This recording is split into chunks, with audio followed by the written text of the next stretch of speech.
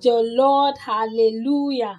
Welcome to Open Heavens Devotional Review for today, Friday, the 4th of November, 2022. I'm Ken Demajakodomi. Open Heavens is authored by Adadin the Lord, Pastor E.A. Adeboye, the General Overseer of the Redeemed Christian Church of God.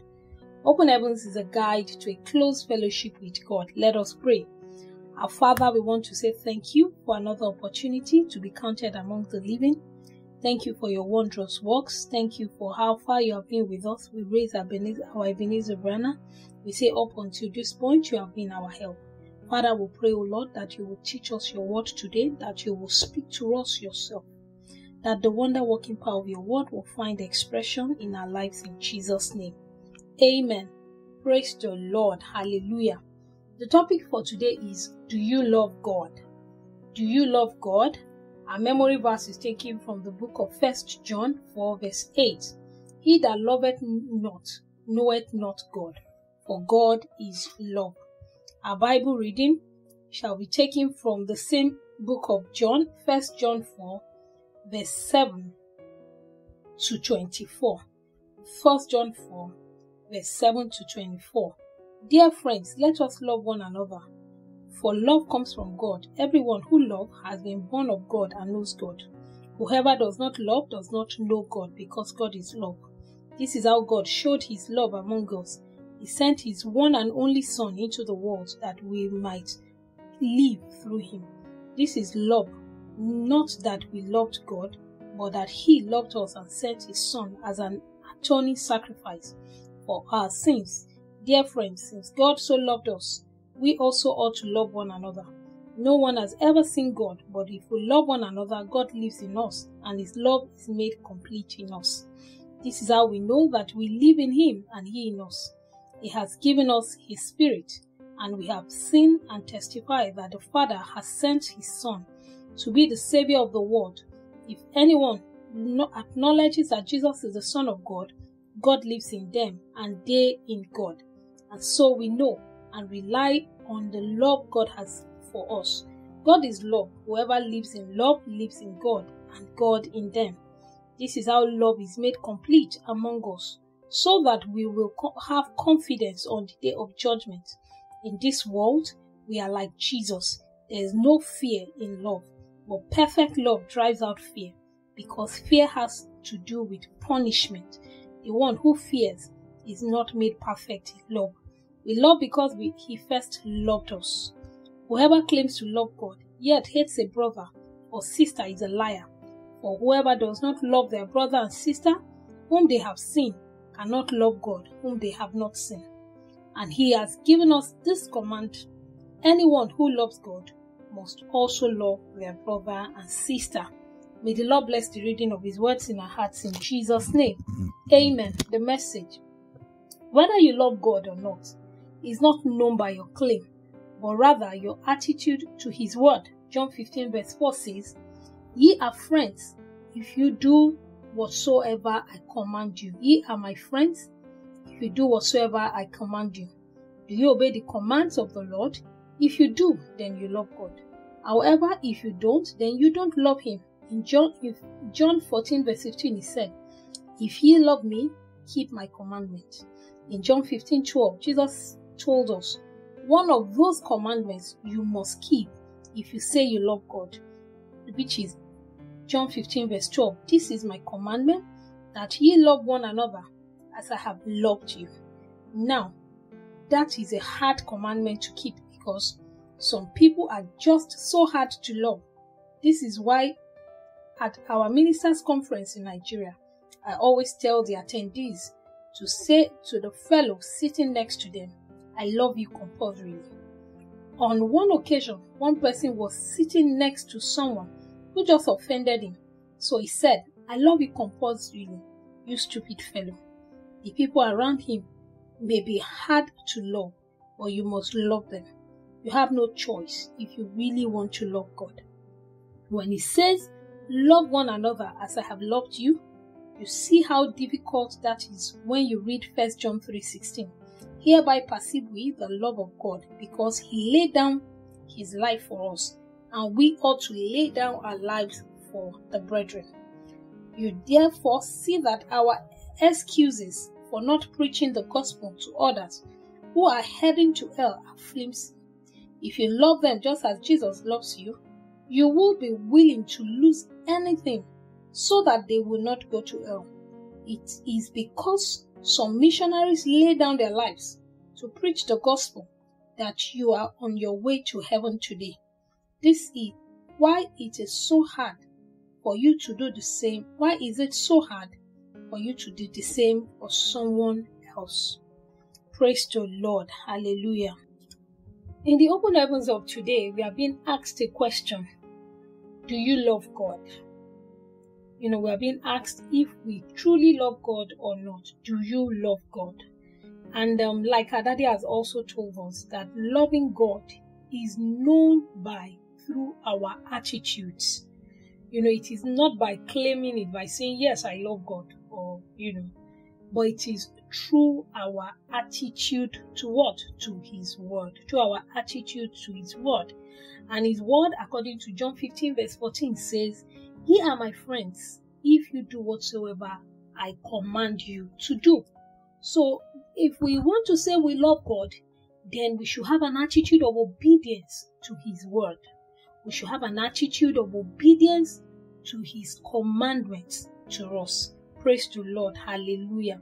And also, for emphasis sake, the book of John 14 verse 15 also says, "If you love me, you keep my commandment." So our attitude should be that of keeping the commandment of the Lord, obeying His commandment, keeping His commandment. Praise the Lord. And how do we, what's that commandment of the Lord? If you look at John 15 verse 12, it says, "This is my commandment, that ye love one another as I have loved you." So it is our God, the Lord is telling us that we demonstrate our love to Him. If you also look at the Bible reading that we read today, the Lord is telling us that we show Him that we love Him, because we can only say that we love Him by exhibiting His character. And His character is a character of love. And we can say that God lives in us only when we love one another. Praise the Lord. So, and how do we love one another? It is not like the worldly standard. It is not like the world loves. The world loves you now, maybe because you have done something good for them, then they decide to love you. But we love according to the way God has loved. The standard is so high. The standard is according to how our God has loved. So we can't say we are children of God when we can't love like Him. I pray that the grace to love as God has loved, the Lord will give unto us in the name of Jesus Christ. And like our daddy has said, he said, this is a hard commandment to keep. It is a hard commandment to keep. This is because people are difficult to love.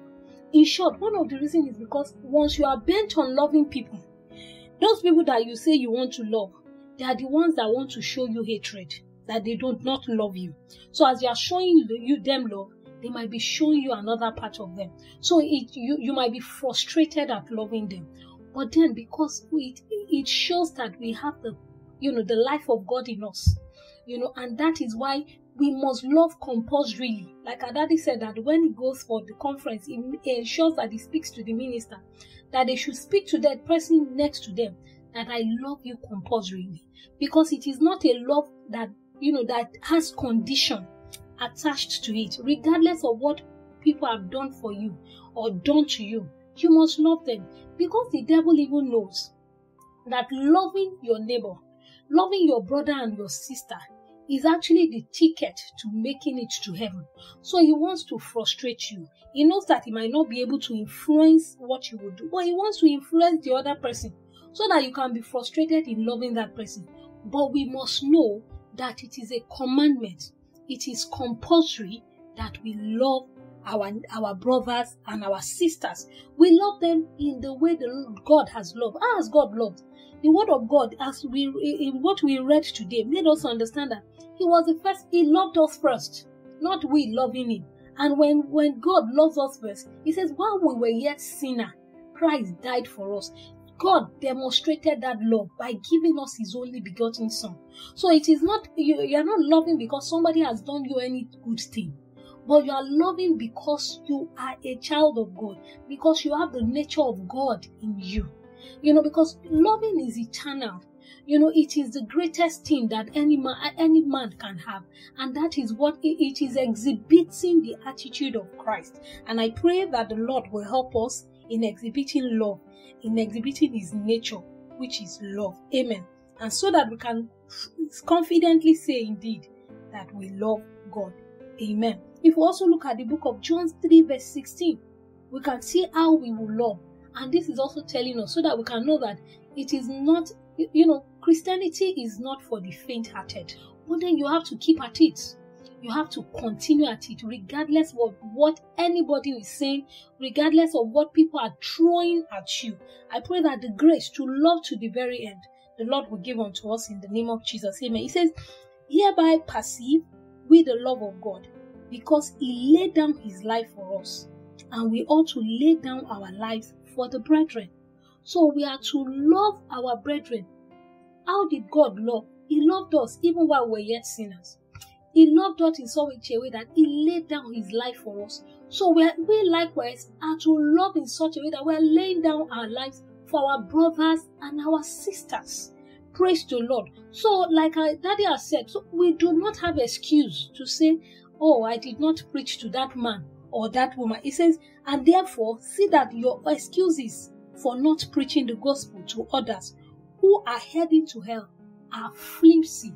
If you see people around you and you can see they are heading to hell and you are not doing anything about it, then you can't say that you have love. And like I said, that you love them. Like our Daddy has said, then you will know that there is no excuse watching people going to hell.